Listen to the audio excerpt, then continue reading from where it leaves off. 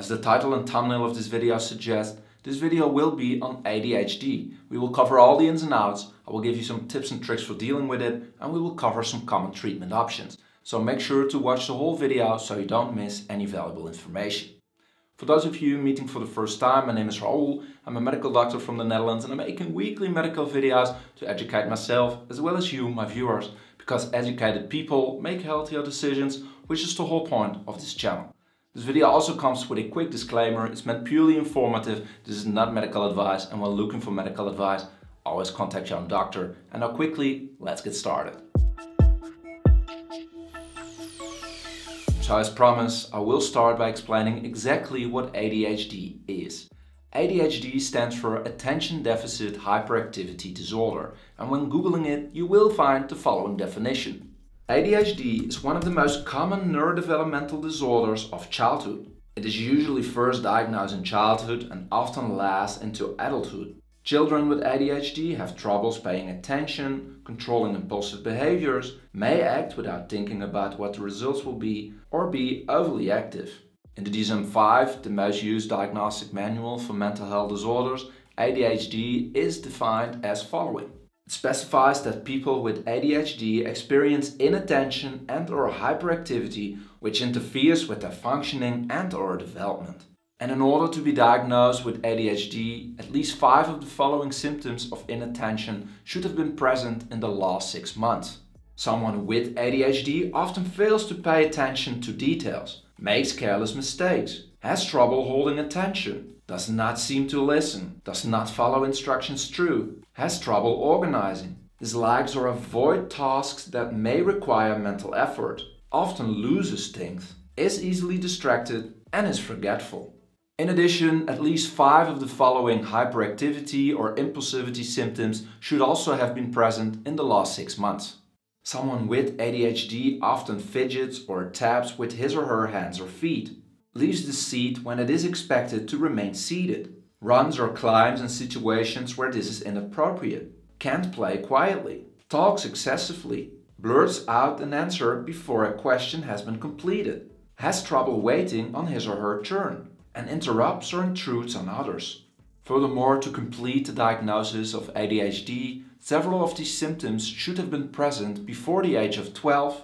They should have been present in at least 2 or more settings, so at home, at work, or at school time. The symptoms must clearly interfere with someone's social, school, or work functioning, and these symptoms can only be explained by ADHD and not by another mental disorder. And now you might wonder, how is ADHD caused? It's thought to be a neurodevelopmental disorder that causes some changes in your dopamine levels in several brain structures. However, the precise cause is not understood yet, although recent studies have shown that there is an interaction between certain genetics and several environmental factors. Genetics are thought to cause 75% of all cases, as siblings of someone with ADHD are 3 to 4 times more likely to develop ADHD themselves in comparison to siblings of children without ADHD.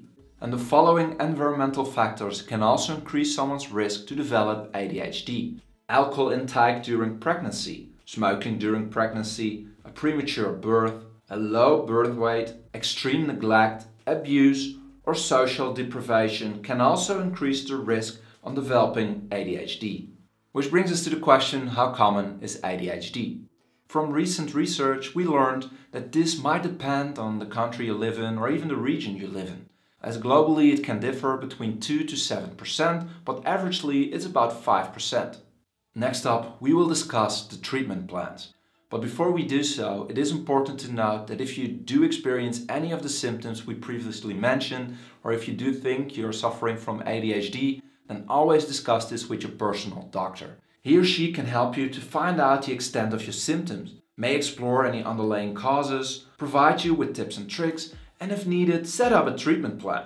Your doctor might do this by asking about your current symptoms, your medical history, and the medication you're using. Furthermore, he or she might do a physical examination or some blood tests to rule out any other underlying conditions. If necessary, your doctor could then refer you to a mental health professional depending on the underlying problem and the causes. as getting treatment as soon as possible could prevent your symptoms from worsening.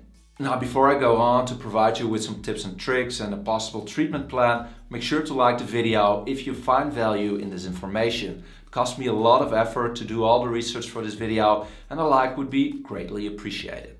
Now then, in order to overcome these symptoms, it is important that you are in the best shape possible, physically but also mentally. And you do this by maintaining a structured day schedule, getting enough sleep between 7 to 9 hours each night. Do not sleep during the day, eat enough vegetables and vitamins, drink about 2 liters of water each day, exercise regularly, and maintain regular contacts with your loved ones. In addition, you could also try the following tips. Maintain as much structure as possible in your day and the activities you're doing. Break tasks into manageable pieces. Limit distractions. Exercise regularly. Try thinking out loud, which can help you focus your thinking process. Try to pause a moment before talking or replying. Take sufficient breaks during tasks. And always try to stay calm. Now, if your doctor does deem therapy necessary, it is important to note that ADHD can be managed with proper treatment. However, sometimes it can be quite hard to find the correct treatment for you. There are many different treatment options, and what work can differ per person and per family. Usually treatment is multidisciplinary, consisting out of several healthcare providers, therapists, teachers, coaches, and/or family members. And in most cases, it is advised to combine psychotherapy with medication. Medication does not provide a long-term cure for ADHD, but it can help to reduce its symptoms, improve your concentration, and improve your functioning in daily life. Commonly prescribed medicines for ADHD are methylphenidate, lisdexamfetamine, dexamphetamine, atomoxetine, and huanfacin. Which brings us to psychotherapy, also called talk therapy. There are many different forms of psychotherapy. Some can be followed individually, while others are followed in group setting. In psychotherapy, the underlying psychological problems and the behaviors are addressed with the aim to overcome these. It usually lasts 6 to 12 weeks, but can be a lot longer. A common form of talk therapy is psychoeducation. Here, ADHD and its effects are discussed, in order to provide more insights on its impact, which may help to improve someone's coping. Next up, someone could follow cognitive behavioral therapy or behavioral therapy. This can help to reduce certain behavior. The goal of this therapy is to learn and strengthen positive behavior and eliminate unwanted and problematic behavior. Lastly, also parenting training and education programs might be helpful. Now, it's best to discuss all these treatments with your personal doctor to see which one might fit best in your personal situation. If you have any questions, let me know in the comment section below, and I will do my best to answer each and every one of your questions. And for those of you that want to keep on learning, check out the playlist in the description with more medical videos on mental health problems. Because educated people make healthier decisions, which is the whole point of this video and this entire channel. If you did learn something, if you found this video useful, please leave a like. This will help out the channel tremendously, and consider subscribing. I'm posting weekly medical videos, which might be a benefit of you, and by subscribing you can help me to reach my goal of 100,000 subscribers before the end of the year. Thank you all so much. Great thanks to my Patreon supporters as well. Thank you, Sebastian, who is an InvestorT supporter. And for those of you interested, I also have an Instagram account at How to Medicate, posting there a few times a week for those of you that want to check it out as well. And as always, I will see you next week with a new video. Bye bye.